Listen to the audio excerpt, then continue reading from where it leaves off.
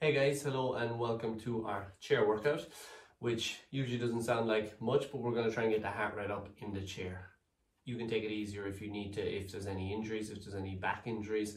Try and keep your posture as tall as you can, regardless, but if that back does come under any pressure, if it is an issue, or anywhere else for that matter, just take it a little bit easier, take the modified version when we're exercising. We will be working as quickly as we can throughout the video, so try and keep up as best you can. Keep up with my pace, but fall in a little bit behind that wherever you need to be.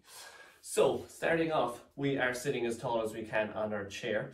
We are stepping our foot out and our arms, so a little bit of a jumping jack to begin with in the chair. So the arms go out, just get the arms working to begin with. Keep it comfortable, not too fast, no forced jerky movements, especially don't force those shoulders back too far. Especially if those shoulders ever have any issues, we can always get them a little bit lower. Lower will be easier when we're working those arms, so get them a little bit higher if you can. Let's step the foot out as well. Step, step, step, step.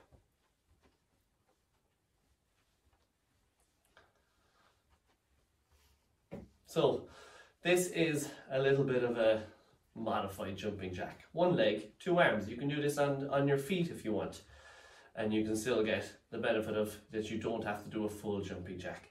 We're going to try and do a full jumping jack in the chair in this position. So both feet go out, both hands go out. And that way we can pick up that pace a little bit more. Again, the hands, watch the way they're a little bit lower. That's easier if you have a shoulder issue. Your back needs to stay comfortable, and again, you're not sitting back against the chair. If you need to at any stage sit a little bit more forward, do. Okay, nice and tall. Keep your balance. And try and get as much movement. Open up the hips. You can go back to one leg at any stage if you want. Nice and tall. So again, we want to get that heart rate up. Bring the feet back in, punching out in front. Let's go. Sit tall, nice and fast at all times. And if there's an issue in the leg, in the hip, whichever, if it doesn't feel right, just go with those arms. When we're working the arms, work the arms. Or maybe those shoulders might need a break, just keep the legs working. Most important, we don't stop working. We keep going. We keep the work rate up. And that way we get that blood pumping, we get that heart rate working. And that's how we work and get our fitness sitting in a chair. Let's get the hands. Punch front, punch side, punch. Let's go. Keep it fast. Again, I'm working fast, and everybody slots into their own speed if you can't keep up with me, because there will be lots of different levels working from home, so you work with what level you can. Keep that speed up. Hands out in front of the shoulders. Keep them up a little bit. Let's go a little bit higher, a little bit above, a little bit out. A little bit out, a little bit higher. And that way we get that heart rate up a little bit more. But remember my point about the shoulders, lower will be easier in the shoulders if there's any issue. Once we start lifting the hands above the head, it's a little bit tougher. Let's go with just the legs, in and out again. So on the toes, step the feet in and out. Upper body is nice and tall.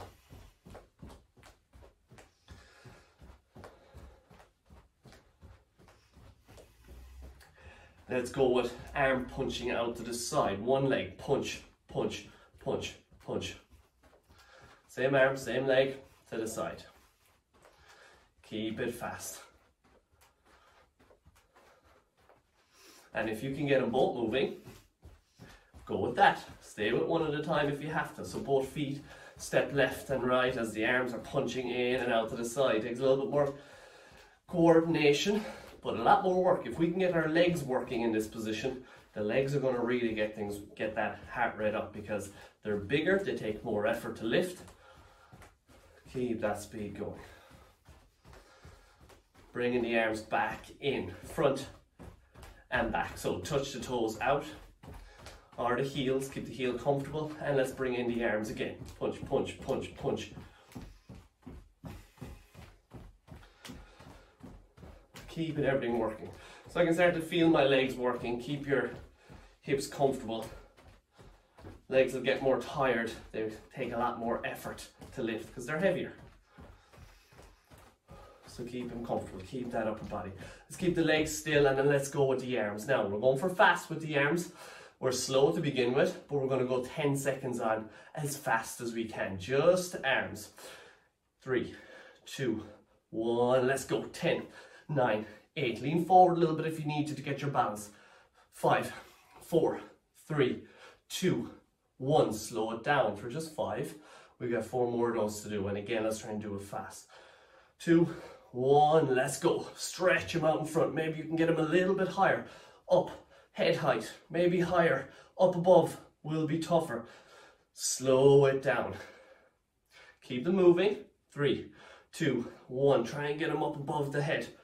Up above will be tougher. And that way we get our heart rate up, we get our work rate done, and we get a lot more benefit.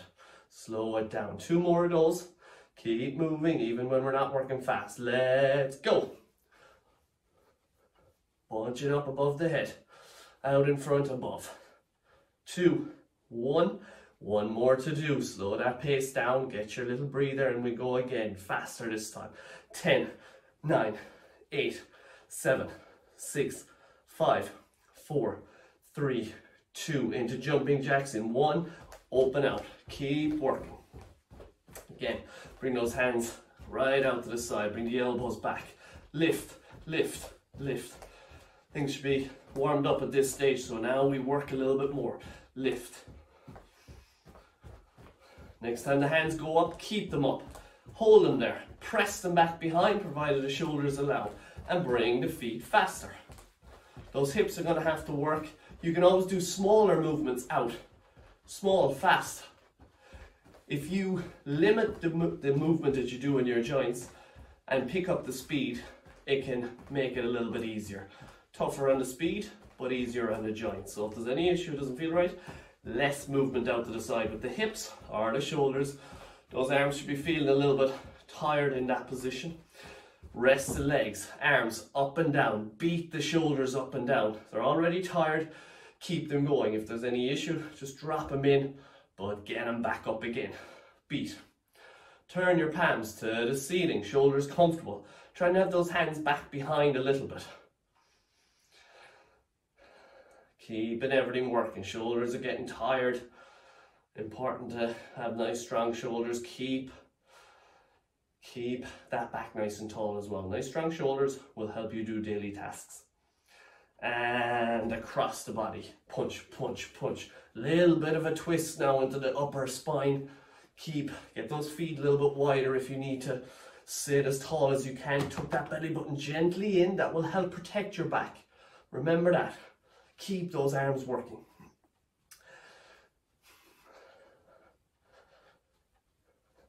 So again, we put the effort in a chair and we can get a good workout. Keep the joints comfortable at all times. Hands, push one side and the other. V shape, pull them into the center. Push, push, push, push. Come on, keep the pace. Now we can add in the legs as well with this one, but keep the back nice and comfortable. So bring the feet together, feet to one side, and hands and feet. Again, this is a little bit trickier. If you need to sit forward, do. Adjust your position at any stage. So keep them moving. Again, coordination will come into it. Getting the feet going one way and the arms going the other will be tricky. If you can go bigger movements, do, but stay tall.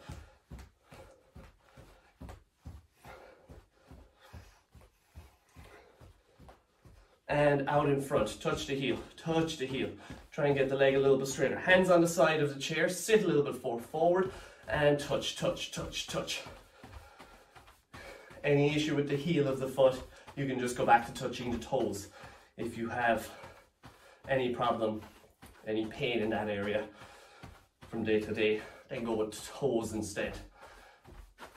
Legs are working, you should be able to feel those legs working. Sit the body nice and tall, arms are there for support if you need them. Bring them wide.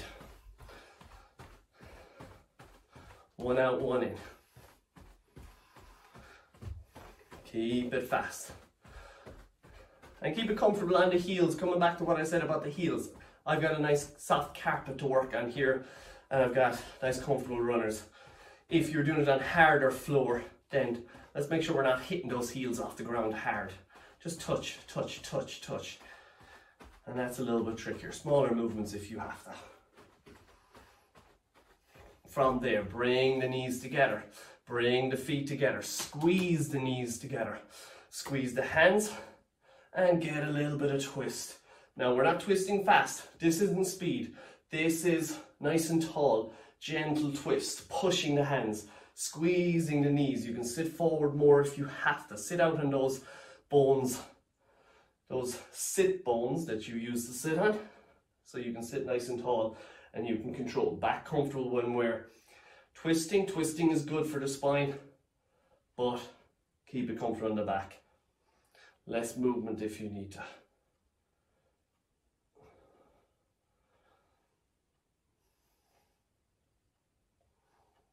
Once more, each side. And from there, get the feet moving in and out again. This time, up, lift, lift. Get the elbows back behind the shoulders. Lift, lift, lift. Lower will be easier. Get them all in front, but we lift high if we can.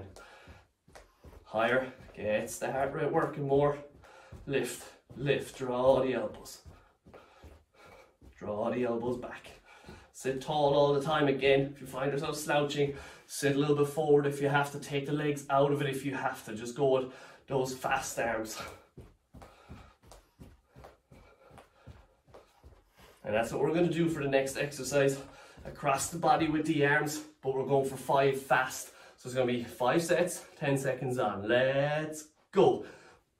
2, 3, 4, 5, 6, 7, 8, 9, 10. Stretch them a little bit more now when we're taking our little bit of a slower movement. Stretch them across. Get that stretch in the outside of the shoulder, important. And fast. 1, 2, speed. 3, 4, 5, 6, 7, 8, 9, 10. Stretch again. 3 more of those to do. Don't even have to have those legs moving to get that heart rate up, to get that body working. As long as we work with a bit of speed, we can. Let's go. 2, 3, 4, 5. Smaller and faster if you have to. 7, 8, 9, 10. Stretch them across. Going again. And fast. 1, 2, 3, 4, 5. Keep that speed. 7, 8. Finish it strong. 10. Stretch. 1 more. 1 more. Keep them working. If those arms are very tired, you just keep working, even if it means push, rest, push, rest. You don't stop completely. And let's go fast for 1 more. 10, 9, 8, 7, 6, 5, 4, 3, 2. Into jumping jacks again. Let's go fast. Keep the speed up. Let's finish off a little bit faster now. Fast, fast, speed. Touch the toes. Doesn't need to be big movements, but if you can, do. Lift a little bit higher. Lift, lift, lift, lift. Just work at your own speed. I'm working fast. Again, you fall into whatever level you need to. Again, you can go with 1 leg. Let's do it. 1. Stay with that leg. Arms, faster, faster. Bring it in to change legs.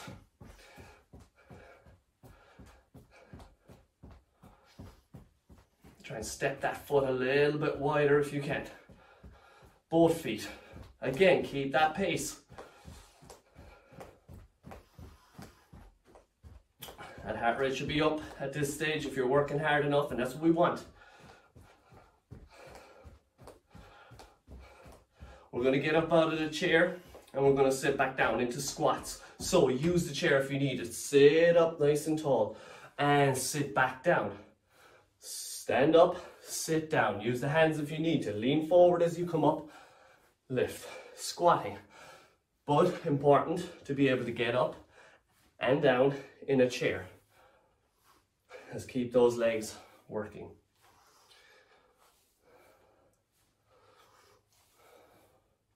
Again, you can use those hands if you need to. You can lean forward a little bit more if you need to as you come up.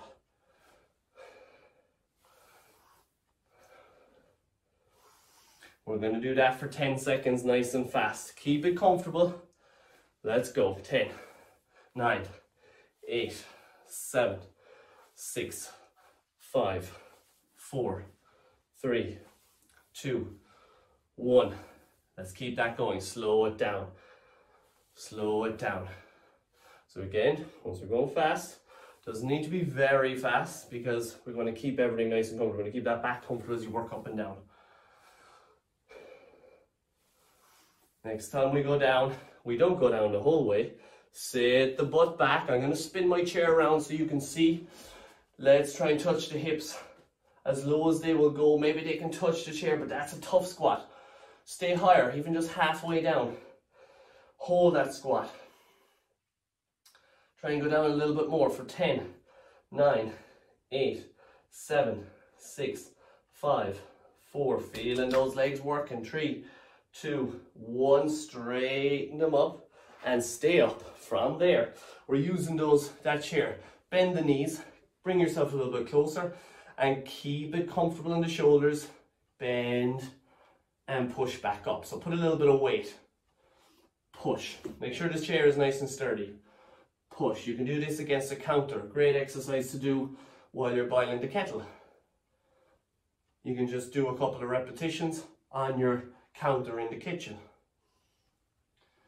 How low you go depends on your strength. Again, keep that chair nice and steady. You want to put weight on the arms. Bend and push back up. Bend and push back up.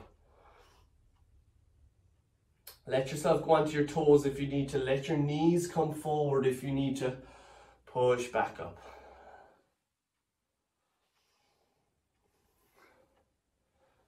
The next time we go down, we hold.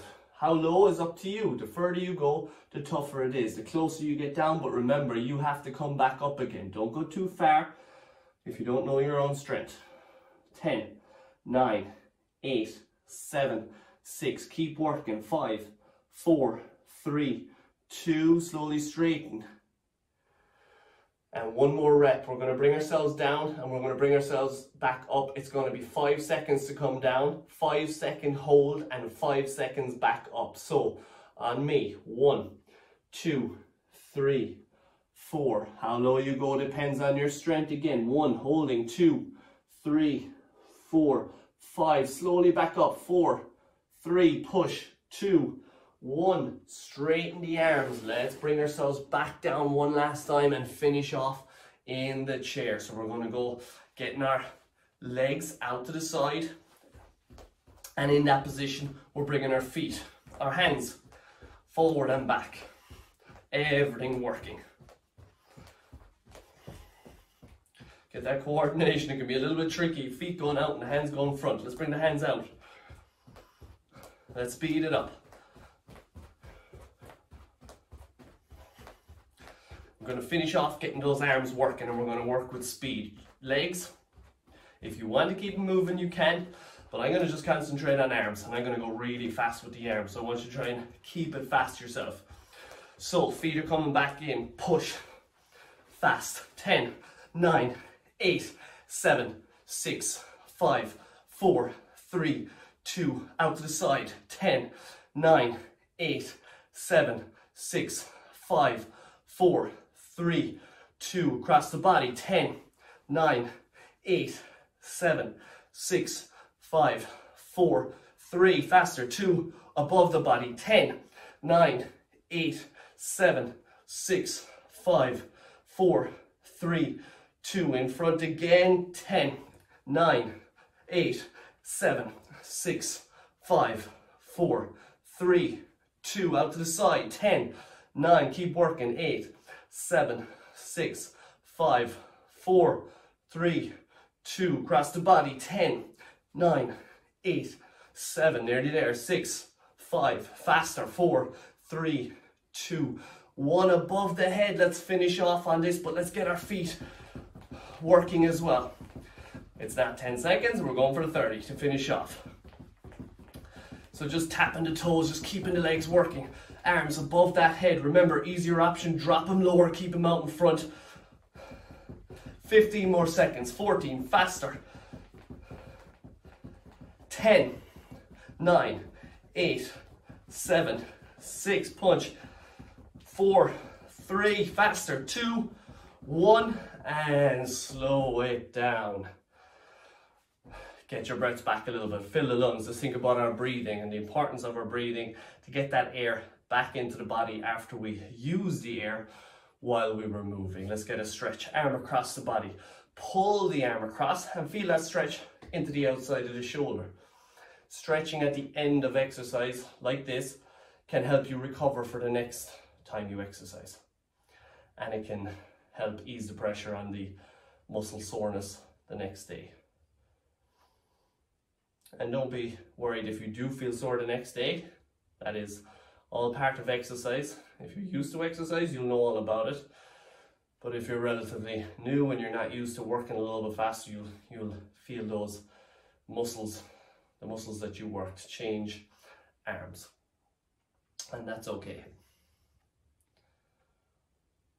So pulling that arm across. You feel that stretch in the outside of the shoulder. Very good for the rotator cuff muscles if you've heard of them. If you've had a problem with them, you will have heard of them. A lot of people have.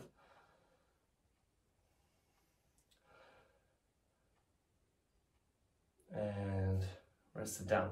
Let's get a little stretch into the neck. So I want you to aim for the upper back. I want you to tuck your chin in, bring your right arm up and catch the back of your head. And I want you to pull it down and gently across. So your chin is going off to one side. You're pulling your head gently to that side. Now, it doesn't matter if you get this slightly wrong in terms of the position of the head. You should still get a stretch. You're getting it down along the side, down along towards the top of that shoulder. That's where we feel those knots, that tightness, that what is called as the upper trap, the upper trapezius muscle, and where that connects, and the levator scapula, which sounds fancy, but levator scapula, it elevates your scapula, which is your shoulder blade. So those bones on your upper back are important. And change. So tuck your chin, look gently to the side, and then catch. And the other arm can be gently hanging. You can push it down for a little bit more of a stretch, but you probably won't need it in that position. Just make sure your shoulder isn't popping up, it's gently down in that position. And you can tuck that chin in more, you can turn your head a little bit more, and that will adjust the stretch. Find a stretch that's nice, that suits. No pain in that neck. Gentle stretching. And gently relax. Get a little bit of movement into that neck again. Alright guys, all done for today. I hope you enjoyed that chair workout. Again, we can work hard in a chair, same as we can work out of a chair. And you can just take it a little bit easier on the joints and the back. There's not as much strain on the body. I hope you enjoyed it, and I hope to see you again sometime soon. Thank you. Bye bye.